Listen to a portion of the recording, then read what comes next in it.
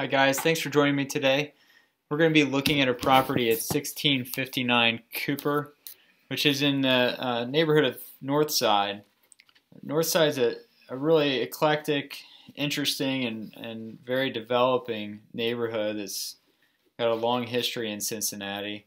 This particular building is, on the auditor's site, is stated it built in 1900, but the listing agent who gave us a tour the other day told us that the first concrete structured building in Cincinnati wasn't built till 5 or 6 years after that, so he doesn't have much faith in that timing. But I'm going to take you through this building, which my client wants to redevelop in the future to be a workspace condo project or a single-family residence, which would be a large workspace and a large home above it.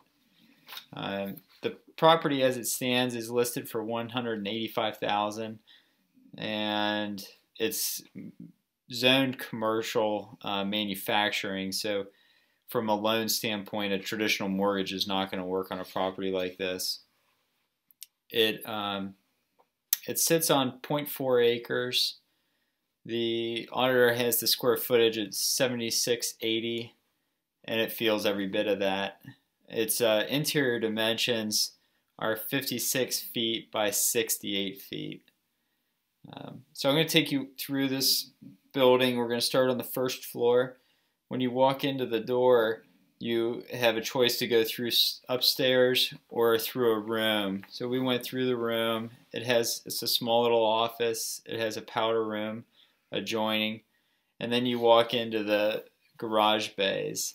The interior ceiling height in this area is 10 foot 8 inches approximately, and that's from finished floor to the underside of the beam. The structure is a post and beam cast in place or poured in place concrete. There's no basement to this, so it's a slab on grade. It's a true masonry building, so it's brick exterior, brick interior, and all of the electric is run on the surface via conduits. There's a three-phase system as well as a 120 system coming into the building, so it has two major electric services.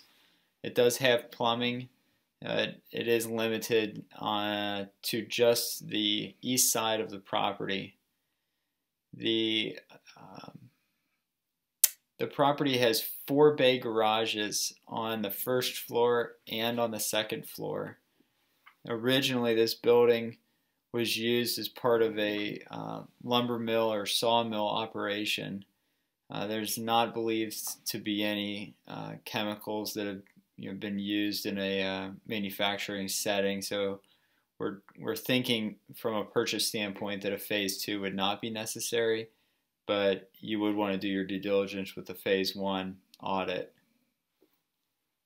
When you walk through this building, you'll see this beautiful concrete work, and if you go to the far west side of the building, you find this freight elevator. And the freight elevator is presumably 4 foot wide by probably 6 to 7 foot deep, and it's on a hoist and pulley system, and the wheel at the top must measure every bit of probably 30 to 36 inches in diameter. It's really neat, and definitely could be restored, but currently is not functioning.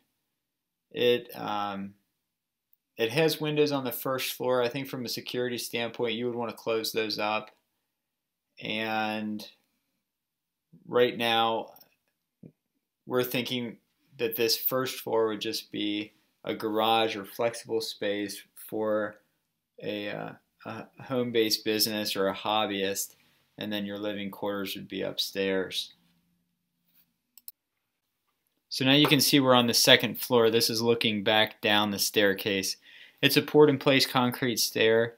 The rise and run is not to code, so it feels like you're going to fall down it. I guess the tread is probably a 6-inch tread where code right now is 12, and on a stair and a gracious stair is every bit of 12 to 14 inches. So it is definitely obsolete.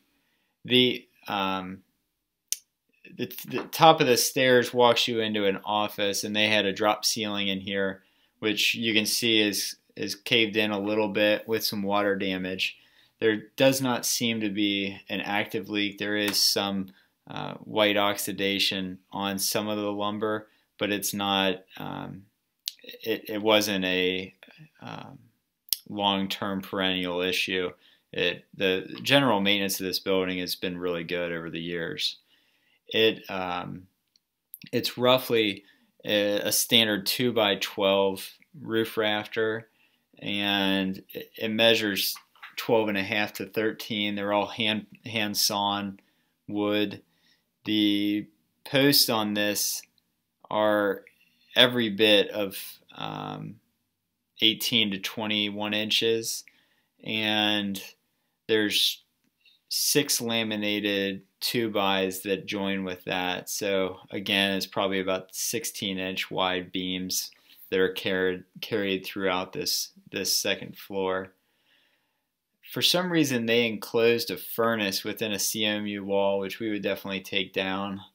And to keep this second floor as open as possible would be our best intention, but from a cost standpoint, I don't think we could get the return on investment that we're looking for by doing that.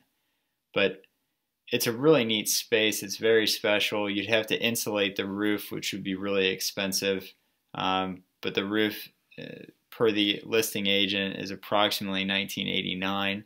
So its life is pretty much due now. And so you would do a rigid foam system or something like that, do a sleeper roof on top of the current roof, foam it, and then you would have exposed beams and undersides throughout the entire second floor. On the back side of the property, which is the south side, it has a great opportunity for a deck where the building on the second floor bumps in. There's currently a roof there, and there's air conditioning compressors that sit there. And I think the air conditioning compressors should go to the uppermost roof or be just cantilevered off the side of the building.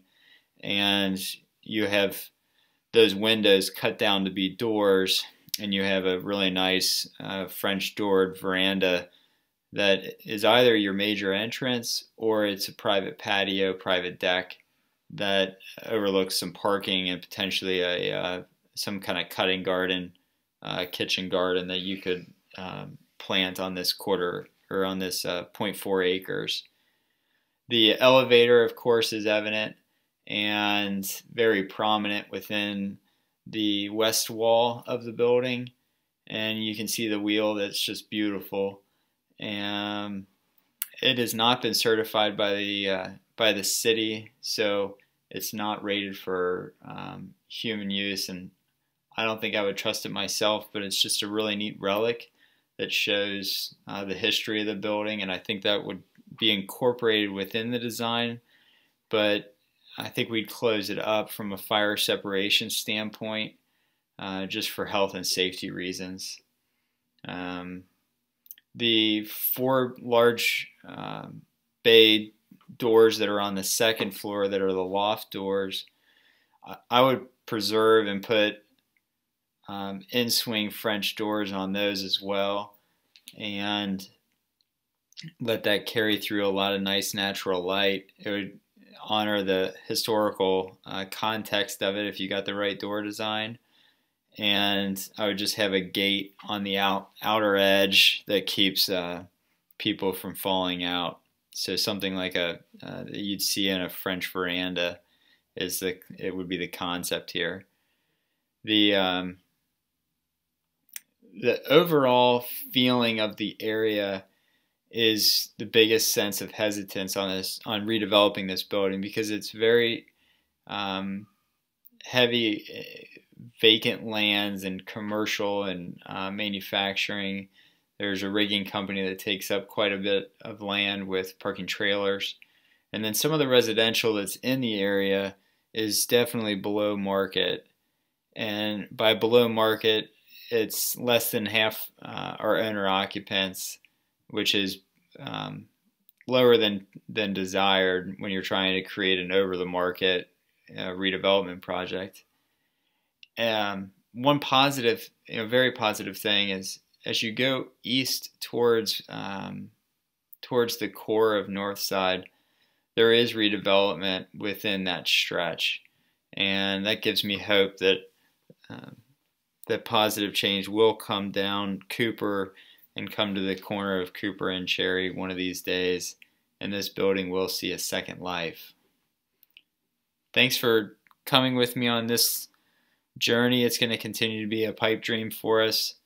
But until the city of Cincinnati commits to that zoning regulation change, it unfortunately is too big of a gamble, especially with the purchase price in the 185 range.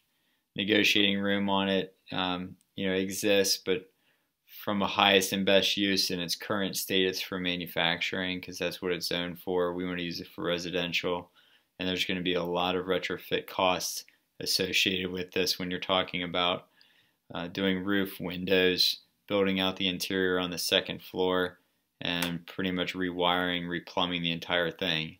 So our rough budgets on it are that you'd have to invest minimum $200,000 in capital, and there's a very lean amount of profit on this project, but there's some land, so there's good potential for future upside. But thanks again for joining me on it. I'll keep you posted, and be careful out there buying.